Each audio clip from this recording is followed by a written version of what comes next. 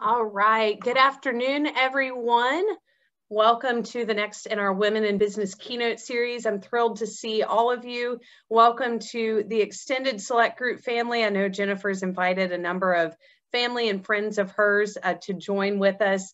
And I told Jennifer in the past, we've had some Women in Business Keynote speakers that have been sharing their story, and it's been really helpful for them to share it with some of their friends and family members that may not know all of their story. So we're excited to have a number of them with us today. For us internally, welcome to the next in our keynote series. You guys know all too well that these are meant to be interactive. We would love to have your engagement as we go through the session. Please utilize the chat feature as much as you would like. Missy and I will be monitoring that for any comments or questions that may pop up. I would definitely encourage you guys to also share your video. I know we're all still working from home, and Jennifer would love to see all of your smiling faces as well. And there will be a Q&A at the end, so I would encourage you to be sure that you're jotting down some questions as we go throughout the session. But of course, if you have any during the session, just pop those in the chat and I can interject Jennifer accordingly. Jennifer was introduced to the select group through Lydia Schimmelfinnig, who all of you know through our Women in Business program. Jennifer and Lydia were good friends, or are good friends in Southern California. And Jennifer recently, in the last couple of years, has relocated to Dallas, Texas. So I know Lydia and Jennifer miss each other dearly. And I think I just saw Lydia pop on the call as well. So welcome, Lydia. With all of that said, Jennifer's got an incredible session for us and has got a lot to share. So I'm going to turn it over to Jennifer. This meeting, as you saw, it is being recorded. So there is my disclaimer for you guys. And we will be sure to share the recording with you after the session. So Jennifer, stage is all yours. All right. Thank you. So thank you, Lee Wallace and Missy and Lydia for inviting me to be here with you today. So I wanted to meet with all of you and really share my journey kind of over the last 20 years, but don't worry, I'll be brief and the reason why I want to share is because it wasn't always exactly how I planned, but it turned out pretty great. So I would say that each season really had a purpose and why we call it the Jungle Gym. So I hope that you find, maybe it's pieces of the story that might resonate with you or resonate with something that you may be struggling with, or maybe in the future you reflect on some of this conversation as a new opportunity comes your way. So, at the end of the day, I think we're all just trying to find ways to enjoy life and leave a positive imprint on the world while we're here. You can start at the first slide. Thanks. So I'll start by sharing a little bit about my life and kind of what I've been up to. As Lee Wallace said, so I'm a new Texan. We've been here about 10 months in Dallas from Southern California. And I do love it here.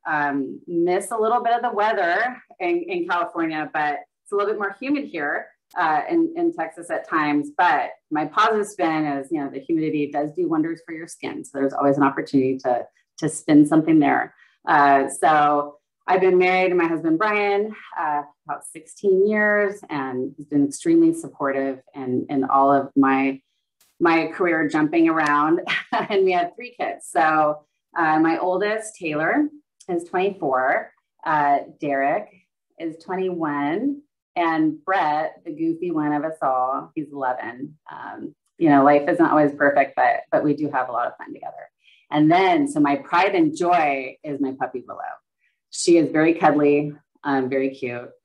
So I had to put her on the screen as well.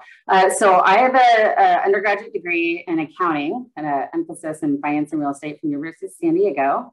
And I have a few months left at Villanova, and then I'll be done with my MBA. So I've been with Wells Fargo for about 13 years now. And I'd say I probably have had at least 13 different jobs there.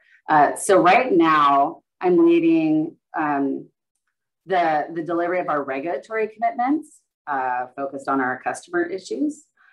So this is a pretty intense time and job that we're focused on right now. But prior to what I've been doing with regulatory work is spent some time in finance, spent some time in HR, ran some strategy and customer experience teams. So I really never had a dull moment with being at Wells Fargo. So before I came to Wells Fargo, I worked in the real estate development industry. And before that, I was a CPA focused on audit and consulting.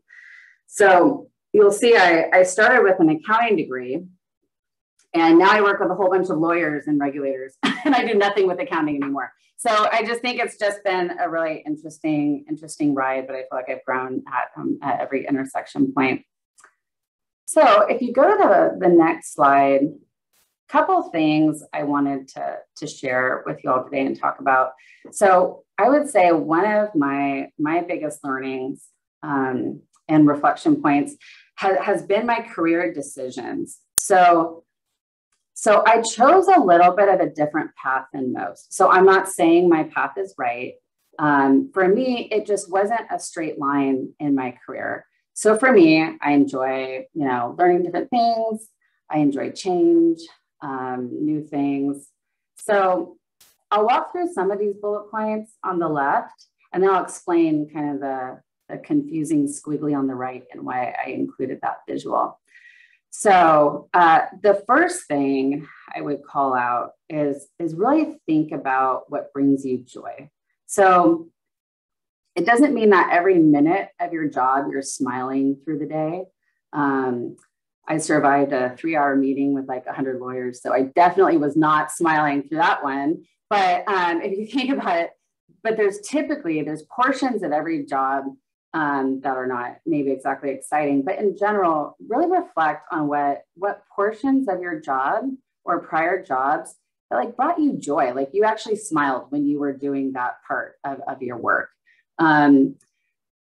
So for me, and I'll kind of go through these, and I'll just share maybe an example of what that means for me, and hopefully that's helpful. So for me, if you're familiar with Strength Finders, I'm a relator and I'm an achiever. So I really love working with people. I love connecting with people, but I also love to get stuff done. So through the years, I've reflected on that is what brings me joy. And I write it down and I remind myself all the time. So the second bullet, to go through is, I don't think you need to know what you want to do in your career. Great if you do. Awesome if you do. That just wasn't me. I knew what I did not want to do. So for me, even though I had an accounting degree, I didn't really want to do accounting. I just didn't, when I went into public accounting, I didn't like the routine part of accounting. And I just never really saw myself being a controller or an accounting manager. It just wasn't for me, but I loved consulting. And even though I didn't like the accounting part, I do enjoy a good spreadsheet, as we all do. But I love the consulting piece. So I just, through every job or season, I really figured out, I don't like to do that. And that's just as good as knowing what you want to do. So the third bullet point here is I have a list of jobs I would be happy at doing in 10 years from now. And it's not just one. It changes often, but I reflect. I try to do it in January. I do, reflect on these goals and these lists, and I revisit those and just ensure I'm on track to one of those, jobs in 10 years down the road. So leading into these next couple bullets, I would say that it's really important to identify the skills that you've mastered and the skills that you still need to develop. So as you're going through, a career move, it's not always a new job. It could be a new project, it could be a stretch assignment, a volunteering opportunity. There's just so many ways to accomplish this. So what I've done is I have a list of, here are the skills that I've mastered. And here are the skills that I need to still develop. Because you can be very intentional in a job change, in volunteering for a stretch assignment, all those pieces. I made sure that I brought something to the table, but I also made sure that I learned a new skill that would really help me kind of align to my goals or brings me joy. And I know it's scary to take risks. Risks are very important to take, but be strategic about it. It's hard to hear some people say, take a risk. Don't be flippant or ignorant in the risks you take. Really balance how you take those risks. And I want to explain the squiggly to the right and give a little bit of meat to that comment. You'll see in the top left, I was doing accounting in the consulting world. My next job, you'll see I kept doing accounting, but then I jumped into the real estate industry. So you'll see there's a commonality in every jump I do. Part of it, I've mastered it and I bring something to the table, but the other part is new. So as you go through this squiggly, like that second one, I had accounting and finance in the real estate industry. Well, I wanted to get out of the real estate industry. So then I went to auto finance, which Wachovia is now Wells Fargo. But I knew finance. So I brought finance to the banking industry. And then once I was in the auto industry, then I could jump around a lot. So you'll see I had a handful of jobs in the auto finance part of Wells Fargo. I did compensation in HR. I did strategy and digital. I did customer experience. And because I knew the auto industry and I knew the business, and so I brought that expertise to each one of these, but strategically I gained something different. And then my last two jobs, I finally made that jump where I had enough functional skill set being in the auto industry that now I was able to jump and do customer experience for what we call enterprise or Wells Fargo as a whole. And then now being able to, as I've had the experience at Wells Fargo as a whole, now I can jump into something new with some of our regulatory interactions. So I hope that made some sense. I have one more kind of slide, Lee Wallace. I don't know if you want to pause here for some questions or if I should just go through this last piece, slide 3 first. Yeah, we can pause here. I guess, guys, thoughts, questions around how Jennifer has kind of gotten to where she is now. I know there are a lot of comments that she made around, skills mastery and just wanting to take your career to the next level and just focusing in on those things. Does anyone have thoughts or questions for Jennifer at this point? Feel free to unmute your line.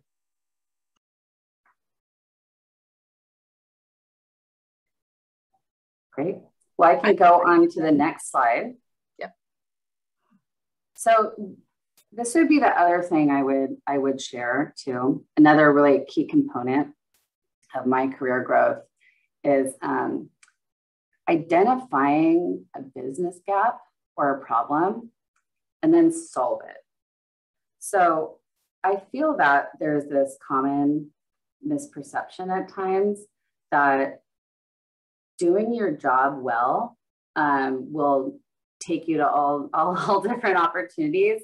And I think I would just say, in my experience, I think doing your job well is really table stakes.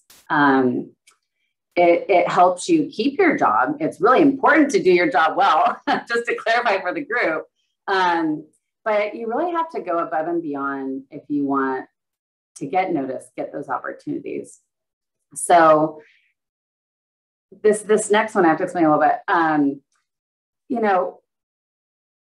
If and when you can, volunteer and sign up for projects that are clap worthy.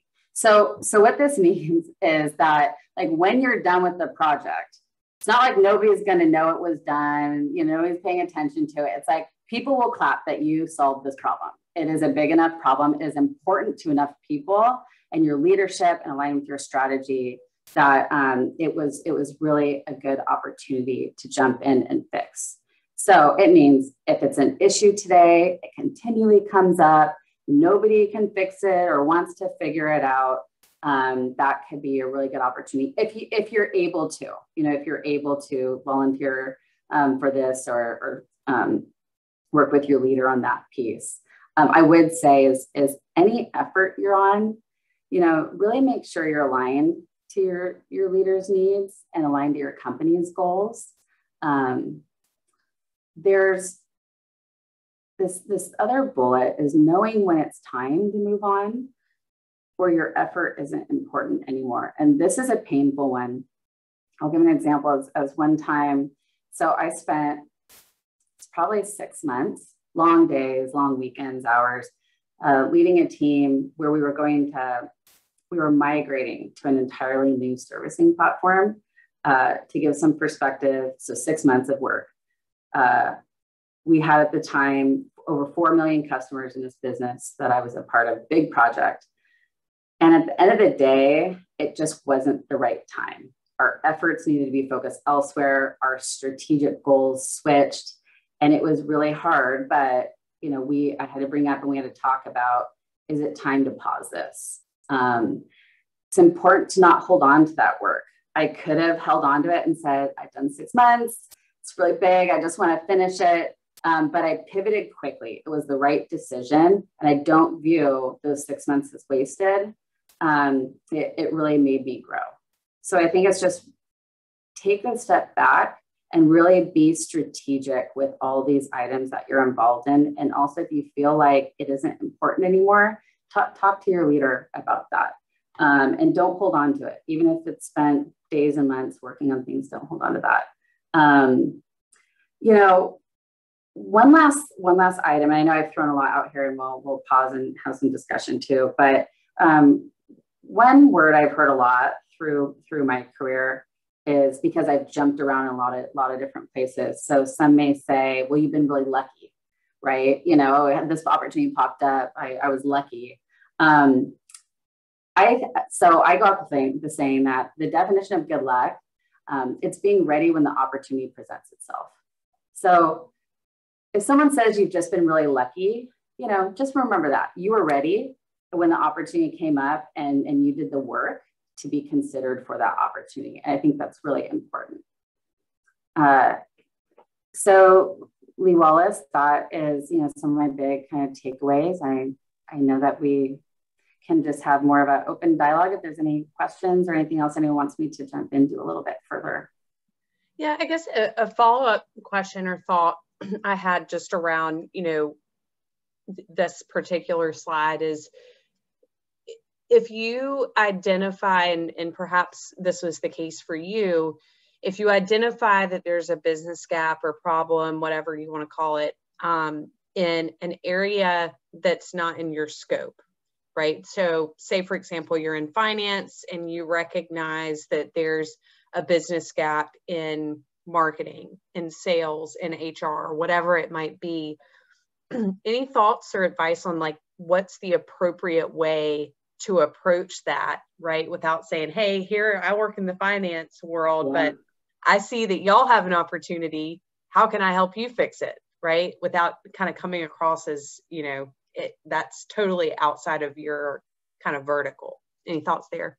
It happens a lot, especially in big companies. A lot of people like to pontificate or admire the problem, we say. So things that I have done that have worked well is I reflect on how I can help. So instead of pointing out what's not working in other people's backyards, I will come to them and say, I've noticed this is the problem. Here's how I can help you. And I think that people are more receptive to hearing the problem. You're also coming with a solution. And we're not just sitting and all talking about the problem and admiring it, but nobody's actually doing something. So not only am I going to identify what the issue is, but I will find out how I can help the person. I may not be able to run the whole thing. I may be able to help with a portion. Sometimes it's an introduction to someone else. Sometimes it's a, hey, I know the system well. Can I help you with requirements, brainstorming? There's always some way you can help with identification of that business gap. And it may not be that you're running the whole effort, but I would really try to reflect on what skill set, experience can you bring to the person who owns that problem and help them. but yeah, admiring the problem is very common. Yeah. Yeah. Well, we joke, say like someone take the wheel, right? At the end of the day. So I figure out, what I can do to help them. And at the end of the day too, I'm really genuine about it. And I think that helps. So when I come up to someone, I say, I know this isn't my project, but here's what I can do. And they really feel like I'm trying to help them, not that I'm trying to go around them or anything like that. So I think just be really genuine in all interactions too. Awesome. What other questions from the field do we have? I know there's about 30 of you on the call, so I'm sure that there's some thoughts and opinions here.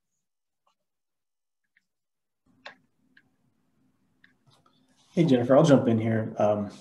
Thanks so much. I think this slide here resonates with me a lot. So I think a question I have, it's kind of a follow-up to Lee Wallace's question, is just, when you see those moments and, kind of to Lee Wallace's point, it's not in your scope. Do you ever feel do you feel pressure, maybe intrinsic pressure, to learn as much as you can, as quick as you can, so that you can, speak the language, talk the talk? And if so, I'm just curious how you approach that, how you get over that, but maybe it's not a factor to you either. So just kind of curious.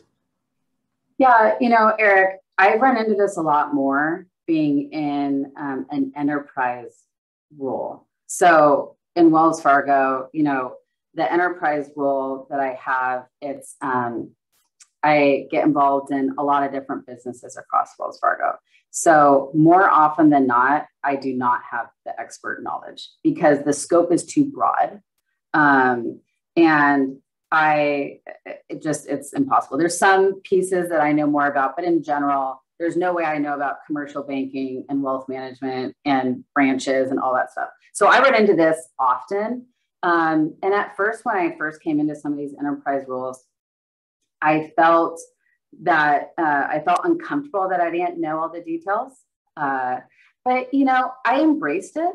And I tried a couple of times and said, I'm just going to be a little vulnerable here. And I would reach out. I usually wouldn't do it in big forum. I would be more vulnerable in a smaller setting, but I would reach out to that person because at the end of the day, we're all people. And I would just say, look, I don't have all the facts. Feel free to correct me if I'm wrong, because I'm still learning your business line.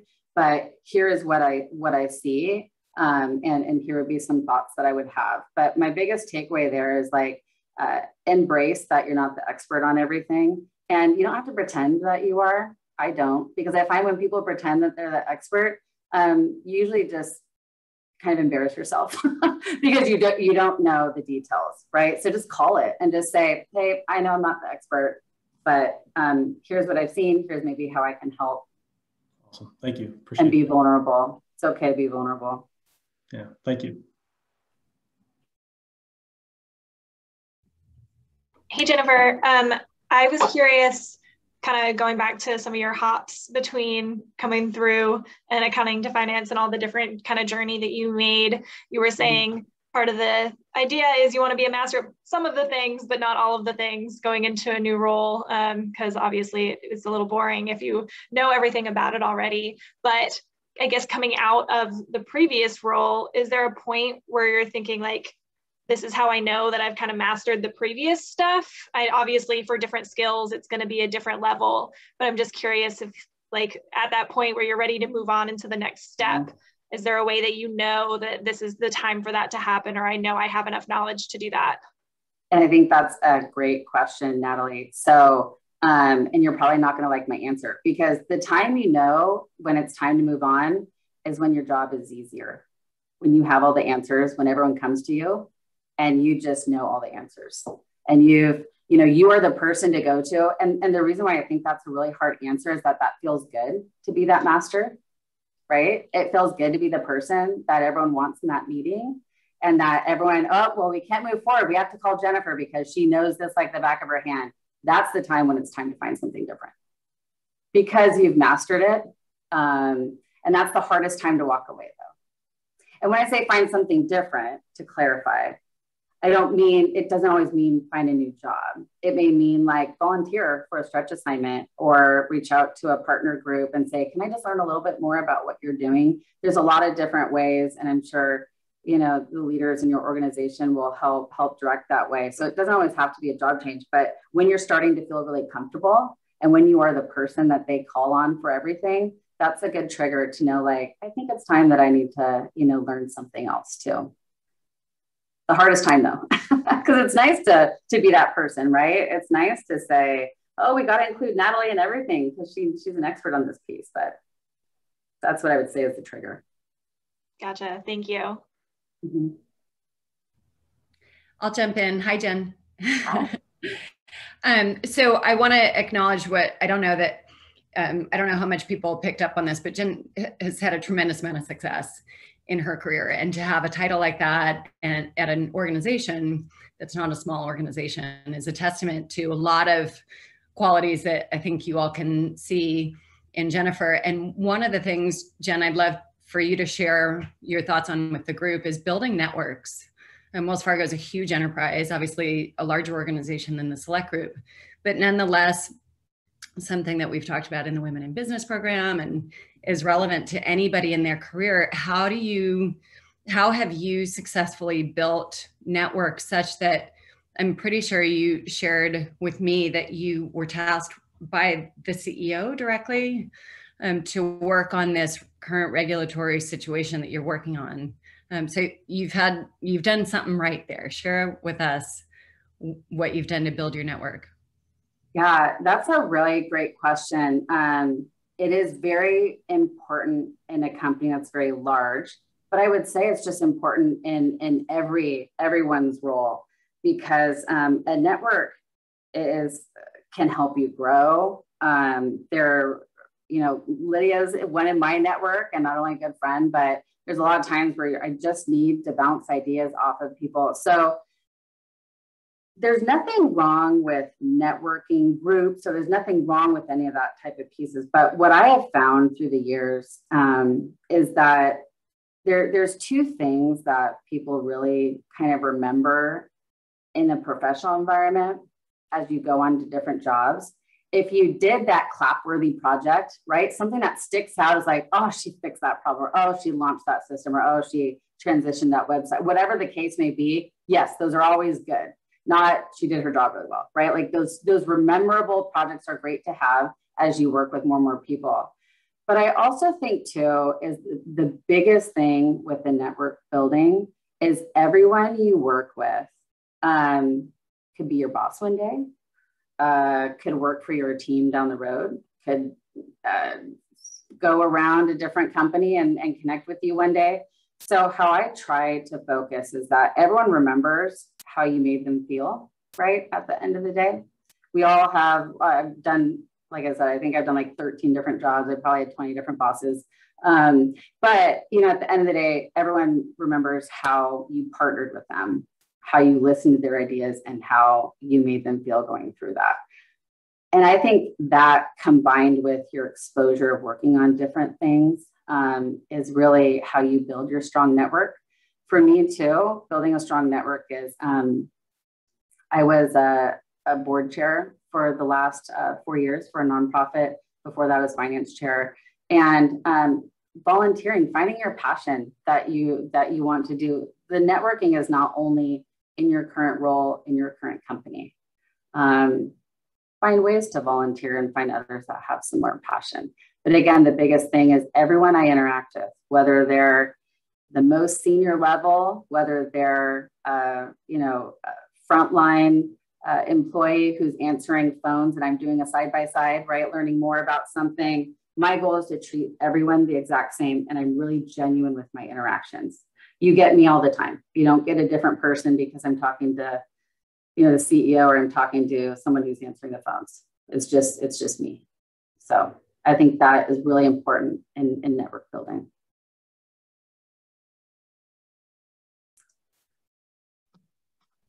Thanks, Jen.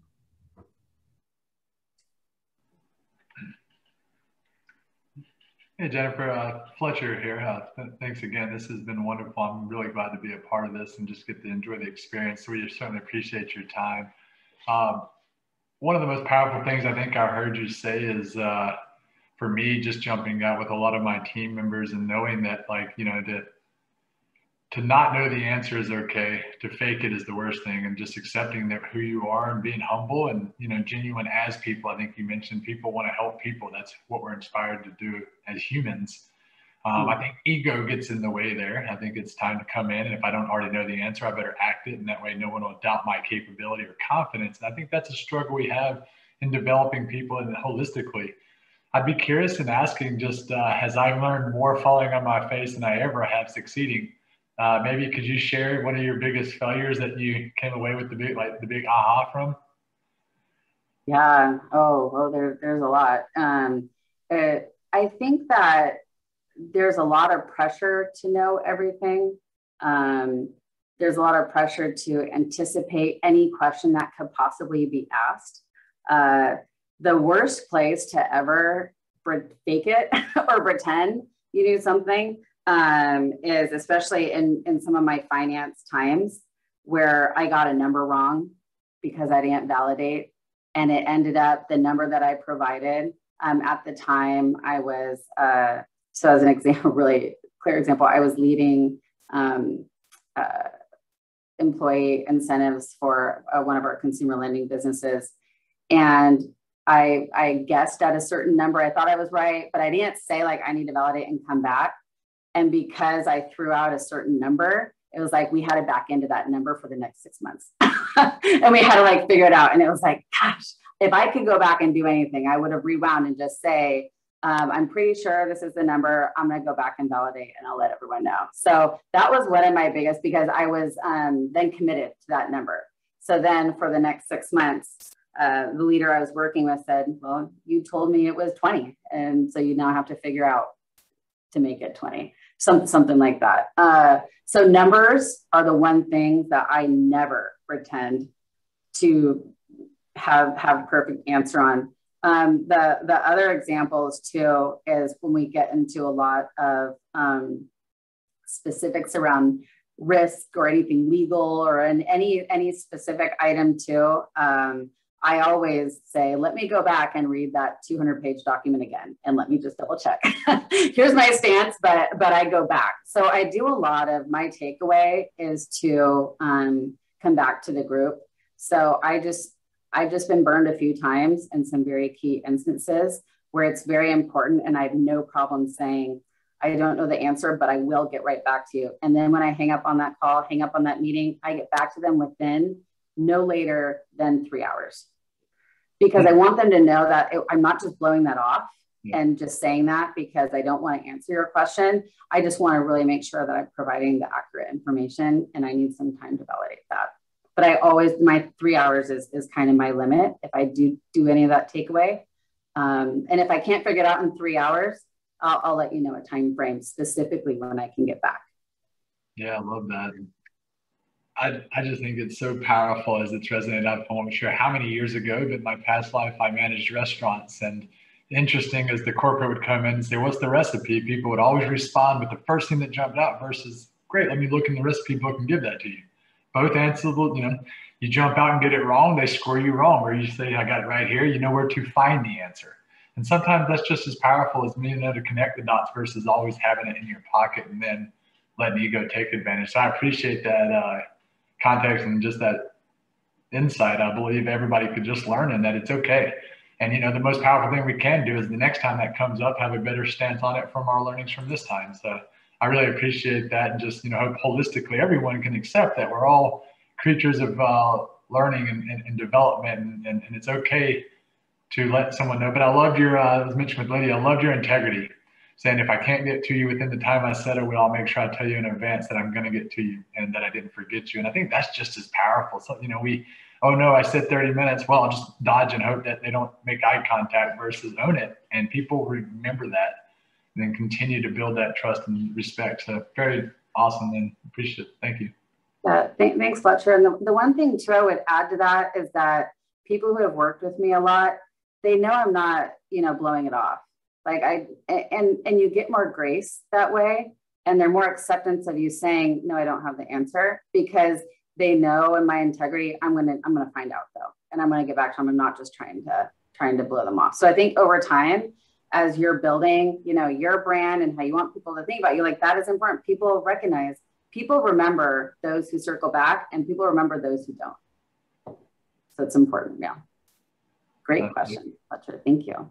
Yeah, maybe I got one more, and if you don't mind. It makes me think. I'm very fortunate in my stance to where I have a great support system, and I saw the balance that you have with that beautiful family, the dog, and then such a great career. Work-life balance, is that a negative word, nasty to you, or do you believe in it? Like, I guess just your thoughts there. You know, work-life balance is a very interesting conversation and dialogue, because I want to think that you can have it all. You just can't have it all at the same time. And that's okay. You know, I think it's a unique challenge for women, especially because whether you're a mom, whether you're a mom to fur babies, whether you have like a really exciting, hobby outside of work, but being able to balance those pieces, the only way how I've been able to do it is I have an amazing support system with my husband, my family, everyone being able to help. It truly takes a village to do anything. But a decision I made a while ago, and I really stick to, and I'm able to do this because I've been where I'm at for a while, and I've built that, people know that I'm going to get the job done and they've worked with me, is that life is work and work is life. And I intertwine them. So yeah, there's some days where I'm gone for a couple hours in the middle of the day because I'm doing something with my son, or we're, going out here, or I had to drop him off at camp. I'll still get my stuff done, but I just made it work. And a lot of times, most leaders are human too, and they get it. A lot of the times what I've noticed is it's all self-inflicted.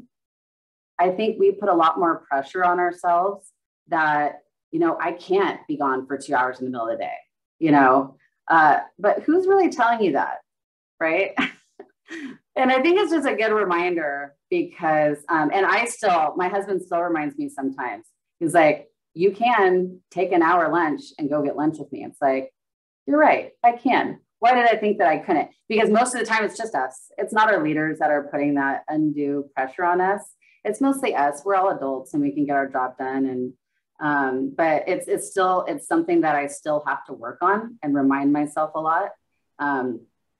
But I've had to integrate work and life and work. So they're not separate for me. Yeah, that's great again. And thank you. I've had the opportunity and been fortunate to where two of my leaders are mothers, and they're balancing that. And I hear that a lot of like either or instead of and. And the reality is you can't do them both at the same time, but you can be great at both of them. You just have to make sure prioritization and calendar effective management pieces are all there. So I love your perspective. And when I saw that picture, it just resonated because I have some of those conversations, and I was fortunate. I grew up with a single mother that battled it all and handled it all and made it look easy. And I took it for granted, but I see the challenges and adversities faced. And I think there's this identity crisis of I have to pick one versus no, you can pick them both, but you just have to accept you can't do them at the same exact time, and making the priority scheduling effective. Well, and another, to go on that a little bit further, before I was in the job I'm in right now, I was on the auto side, and I was doing a lot of the customer experience strategy work. Our auto business had huge contact centers throughout the country, so 4 or 5 sites, and I would have to go to a lot of them, right? Often. So I was on the road probably twice a month. And it was hard with the age my son was at. My husband had his own tax practice at the time, and we were just trying to juggle life. And I was able to find an opportunity that I'm in now where it still met all my strategic career goals, but I don't really have to travel. But this is before COVID. But even now, I wouldn't have to travel as much. So I was able to find a solution. And I would say that I had to be pushed. whether it was my husband, whether it was someone else, to say like, find a solution. And when you get creative, you'll find a solution. You'll find a way to just make it work and what you need in that life. And I'm not saying I'll never travel. I like going to different sites, and I'm a relator, right? I love working with people. But in this season of my life, with my son being 11, us, we're building our house, in Dallas, we're having all this fun time, is I'm choosing experience that requires me being home more and me being on the road less. But I don't have to take a step back or stop my career. I can still keep it going. You gotta think about it a little bit more. Yeah. Love it. Thank you.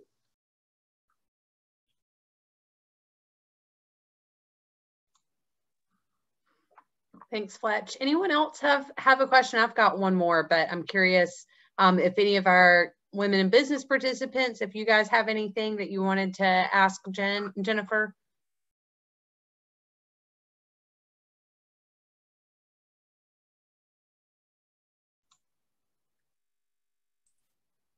So one of the things that I have been thinking about, is this group, right? Women in business.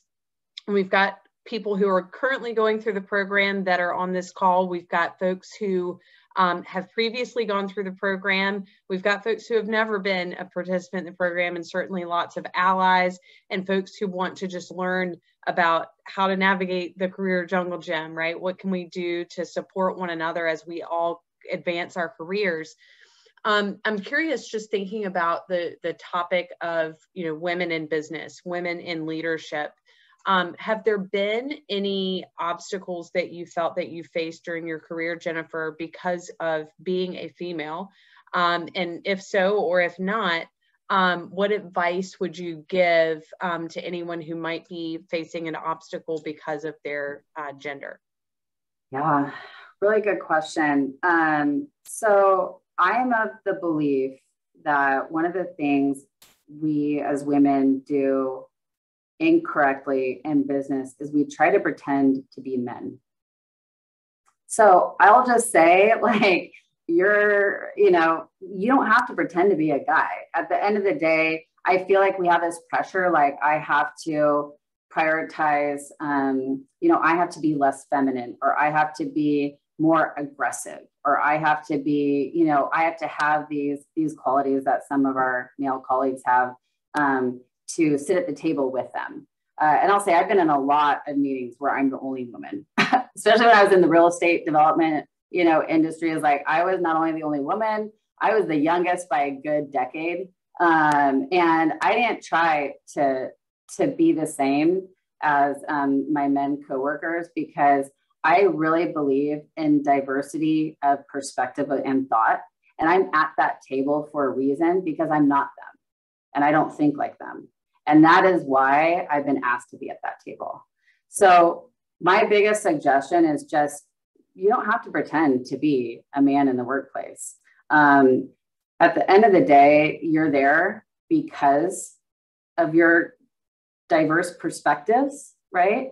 You're there because you just have different qualities than your male counterparts, and that's nothing you need to hide. I would just really embrace it and find a way how that adds value to your team, how it adds value to the project, the company as a whole, because it is needed. And we talk about how there's fewer women at the top. I think that gives us women an opportunity to show the value that we bring, regardless of your gender or what of anything, right? Like, but I do find in so many colleagues I've worked with throughout the years is people feel like they need to act more manly in business. I just don't think you need to. It's not genuine. And I think people respect it when you're genuine and you can bring something unique to the table. I appreciate that. Thank you, Jennifer. And then one other question that I had, just going back to Lydia's question around networking, and, equally important in networking is the role of mentorship, right? And seeking out mentors. Any thoughts or advice on how you've sought out a mentor, and maybe perhaps any mentorship relationships that worked or didn't work for you in the past? Yeah. So my biggest thing I would say first is be clear on whether you need a mentor or an advocate. Two very different things. So an advocate, if you're looking for someone to support you in your career, if a job opportunity comes up and you want them to write a letter of recommendation, you want them to connect you with people, that is a very important role that is needed. It is not a mentor, right? So I have a lot of advocates. I have a lot of sponsors. As it relates to networking, I have sponsors. My goal is to have sponsors in many, many places, right? And you get a sponsor by doing a good job and how they interact with you. I've had very few mentors because I'm very particular about what you want to get from a mentor. So when you put the sponsor or the advocate aside, if you really want a mentor, it should be something that you're going to learn and grow from them, and they're not your boss. So a mentor, when I was doing a lot of nonprofit work, I had a mentor who has a lot of experience in the nonprofit that I can gain an understanding or learning from them as it relates to nonprofit leadership. When I was in finance and I knew I wanted to make the switch over to be more in the business or operations or strategy, I found a mentor where I can learn from a little bit more of how they're leading that piece because I wanted to go in that direction. So I would just say, like, trying to align to a mentor, you just want to make sure you're really concise about what you want to get from that relationship. Because even though the mentor is going to grow by having another relationship with you, pretty much the mentor is doing you a favor, right? Like, they are giving you a skill set, experience, and opportunity to learn from, and you're going to run with that. So in summary, very big difference between advocate and sponsor and mentor. And a mentor, you should learn something, experience, a skill set, perspective, someone to help you think through an expert item, be really strategic about how you pick that person. And the last thing I would add to the few mentors I have had in my company is it's great when you have a formal mentorship program, right? Because that does, it eliminates the awkward connection. But many times is I've had a mentor because I've worked with them, or I've proven myself, or I've earned my right to have them be my mentor, right? Like, especially people at very senior levels, they're very busy. And so they don't say yes to that a lot unless it's a program. So unless it's a program, it's someone who I've worked with and have made that connection there. Awesome. Thank you for that. But have a lot of advocates. Yes. Never have too many advocates and sponsors, right? Absolutely. Guys, I know we've got about a little less than 10 minutes or so left. Any final questions or key takeaways from Jennifer's conversation with us? Can I ask one more question, Lee Wallace, which is because I know that I know this about you, Jennifer, that you have a strong faith. So I know that means different things to different people. And on this call, that I'm sure means a lot of different things to different people. I know that your faith guides you in your life in a lot of ways. I'm curious, can you speak to how your faith has guided you in business? Yes. So it is an interesting topic, right? Because how I think about my faith is it is part of me. It's who I am, and I'm a genuine person with all levels that I interact with.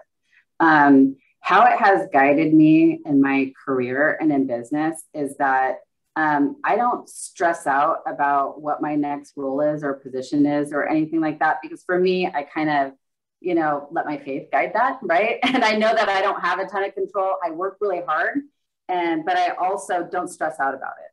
So I think that's a big piece of how faith interacts in my career and in my business goals is it all tends to just work out. And I'm not saying that in a flippant way. I do the work and I prepare myself and I know where I'm going, but I also don't stress out about things that I can't control.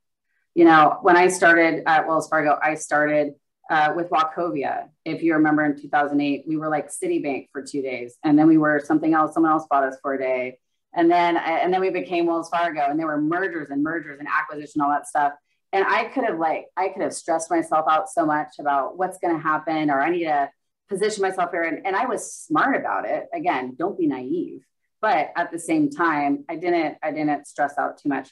The other thing on how it plays a really big part in my career and in business is I really tried to be genuine and appropriately vulnerable, right?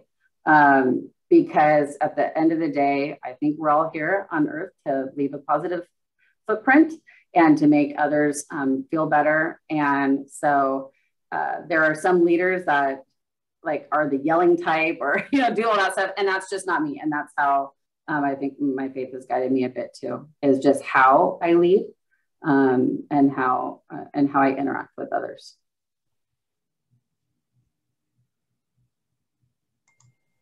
Thanks, Jen.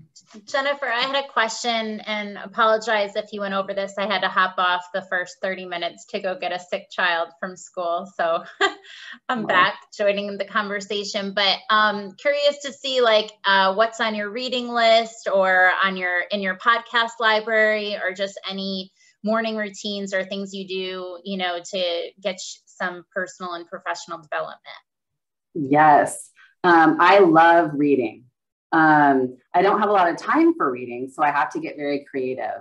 So I'm also a very big planner. I joke, I have like 5 planners of all these different things. I have a checklist planner. I have all these stuff. So I love spreadsheets. I love planning. I love reading.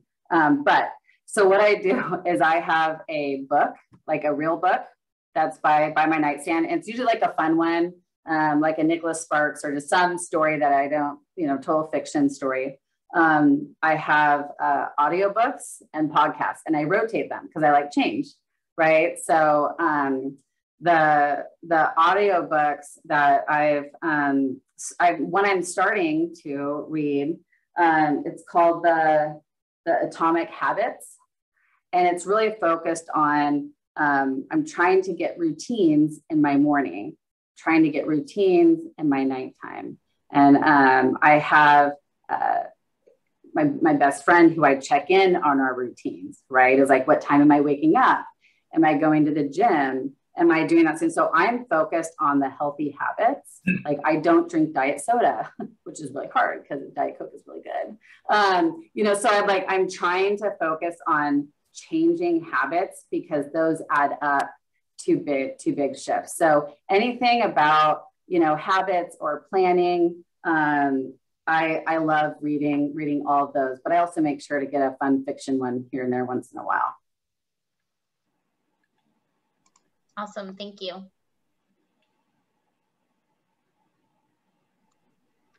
Well, Jennifer, I really appreciate the time that you've spent with all of us this afternoon. I know I've got several great takeaways and kind of nuggets that I'm walking away from, and I know the rest of the group will as well.